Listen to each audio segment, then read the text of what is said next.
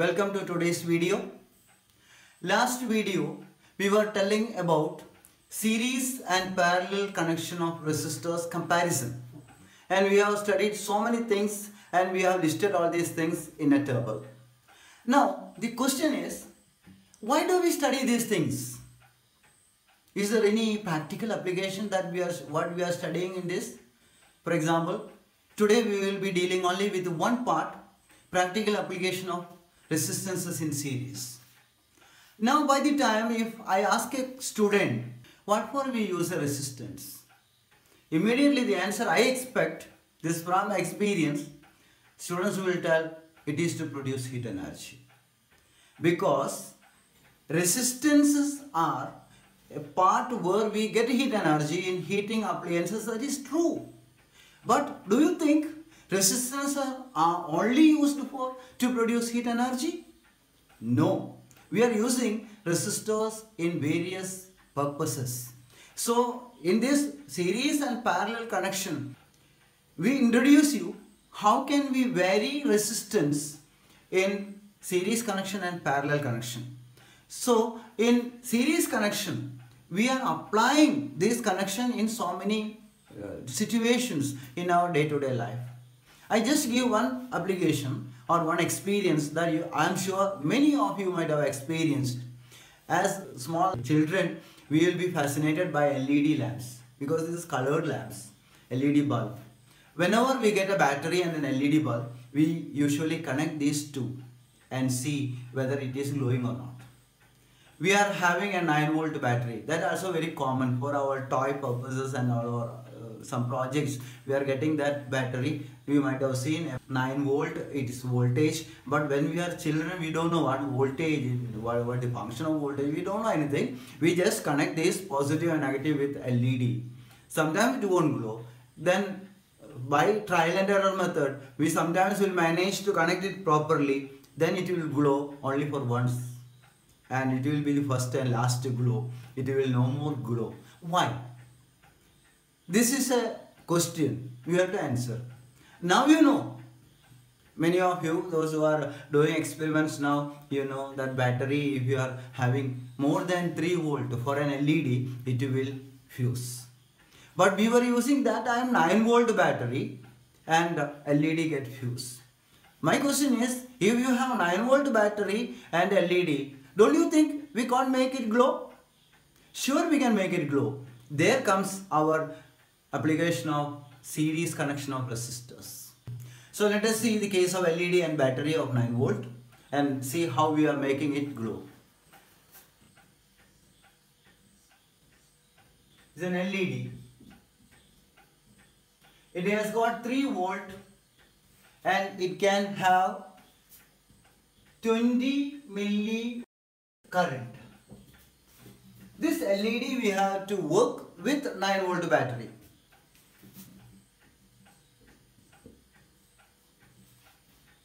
We know instead of 9 volt, instead of 3 volt, if we give 9 volt, LED will be no more. LED will be there, but it won't work. It will get fused. So we have to take 3 volt from the available 9 volt. That we already studied in our series connection. We split voltage into parts. Here we can split voltage 9 into 2 parts. One part we want 3 volt. So I represent this circuit like this. We use a resistance R and this LED. And it is connected to cell of 9 volt. And one thing is there, we want 3 volt here. And 20 milliampere current is safe for this LED. So these two things we can list here, 3 volt and 20 milliampere. Now, if 3 volt is used from 9 volt, we have seen total voltage split and sum of these voltages will give you this. So 9 volt is equal to this volt plus this 3 volt. So we can write this 9 volt 6 plus 3. So we have here 6 volt. So 9 is split into 2, 6 volt across this resistance and 3 volt across LED. Now 20 milliampere current is flowing, so LED will function. Now question is, what value resistance we have to use here? One question already answered. Can we make it glow? Possible. If and only if we connect the resistance here.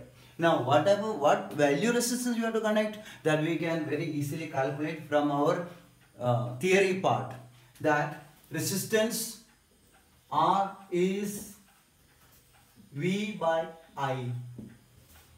Here voltage is 6 volt across that resistance.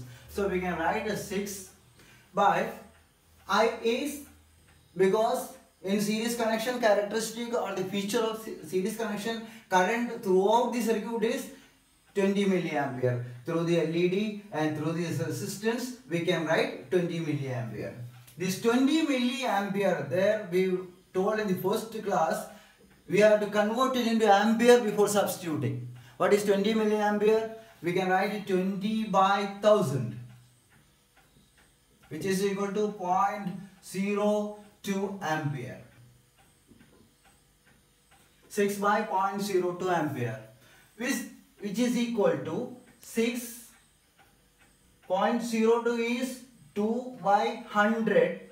So we can write 6 into 100 by 2, which is equal to 300 ohm. So that simple situation that we were using unknowingly, now we understand what principle we are making use there. We are using the principle of series connection of resistors. We consider resistance of LED and resistance of this resistance that externally we connect to make it glow. Resistance of LED also we can calculate, because voltage is 3 volt, current is 20 milliampere. Thus we get resistance. Here the question is, we have to calculate this resistance that we were calculating. 300 ohms resistance, if we connect safely, we can work this LED even we have 9 volt.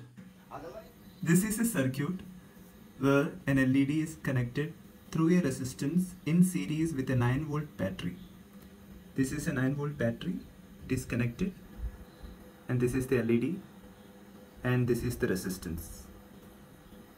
The resistance helps in splitting the voltage across the circuit, and thereby the LED glows. If the resistance is not there, the LED won't glow, as it can't take that much voltage. It will get fused. So this is an application of resistances in series. This is one of the practical applications we will discuss here. Like that, 2 or 3 applications we will study in our coming videos. I hope you got this idea.